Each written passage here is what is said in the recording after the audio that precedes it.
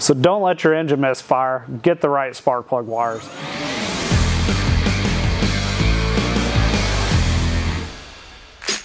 So what we have here is our universal spark plug wires. The reason you need this is because if you're going to do a custom installation, you have your coils mounted not on the valve covers, you don't know what length you need to have, so we're just going to make these custom so they fit perfectly and we can mount the coils wherever we want. These things are extremely long, so it's going to fit anywhere you can find in the engine bay. It can be extremely short, extremely long, or you could use the long straight boots. You use 45 degree or the 90. So there's a set of 8, so you could custom configure each coil perfectly to each location. So if you don't use ICT Billet spark plug wires, you don't know what you're getting. We know ours is made in the USA. These are amazing quality. They work perfectly. We've even used them on our race truck, which has tons of horsepower, a lot more than almost anybody is going to run. So we know these work perfect, and they're going to fit anywhere you could put them. So we have 2 versions of this kit. We have the 350 ohm kit, which is our normal wires, and then we have the 40 ohm. Basically it's a race wire, so really low resistance. We have the boot protectors to use with these as well. So if you're running race engine or something hot where you need the boot to protect it from the header, you'll want a set of those as well. Real quick, we love bringing you these guides, so give us a like and a follow so we can bring you more content just like this. Let's get back to it.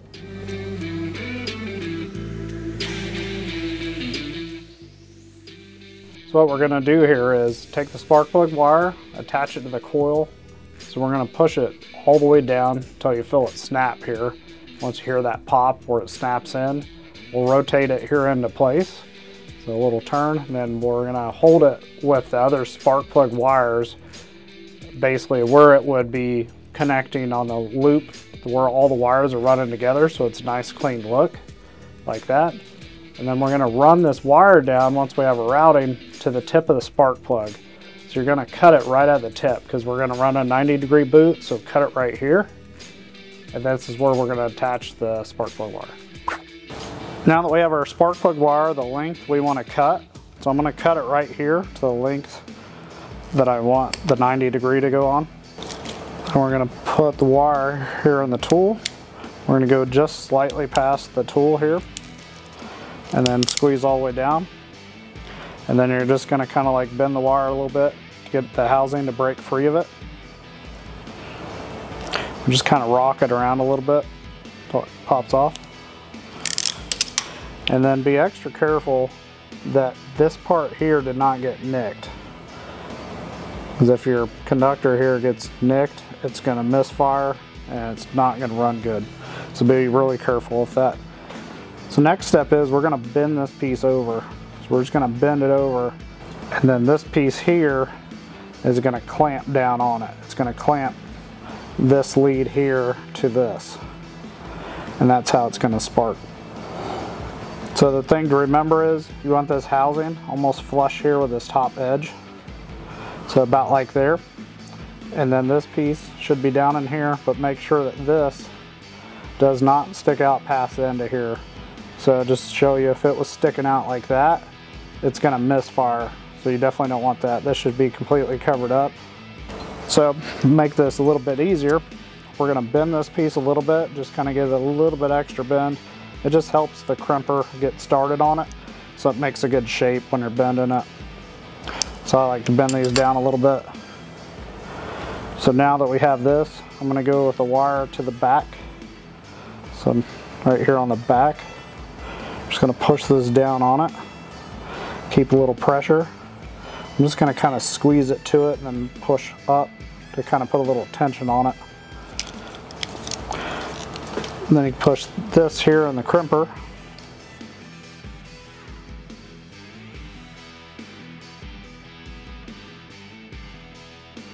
Sometimes it's easier to go ahead and just get your terminal here in the crimper, get it started, and that way it holds some pressure, and then you can push this in so it puts a little drag on it so you can hold the position where you want. I'm just going to push that in here a little bit, get that where you want it, and then just squeeze it down.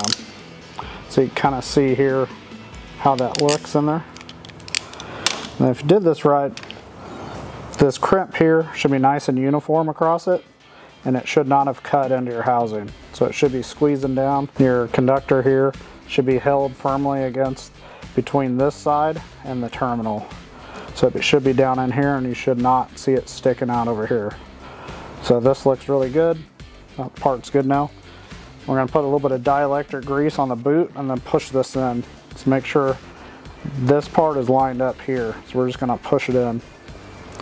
And this is, out of the two sides, this is your larger side for the spark plug to go in. So we're going to push the wire into the small, put a little bit of dielectric grease.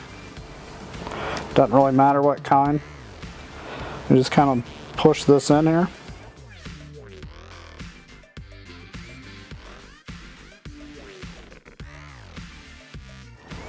And then if you do that correctly, you should see it lined up perfectly with the boot. If not, you can just kind of rotate it a little bit. And now this is ready to put on the truck.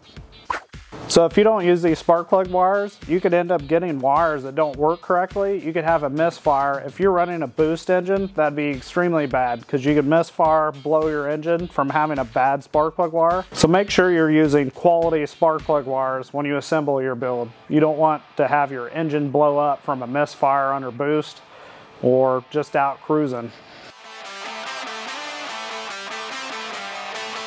Thanks for joining us today on this guide. Be sure to click the like, subscribe, and bell notification buttons so you can stay up to date on informative projects like this.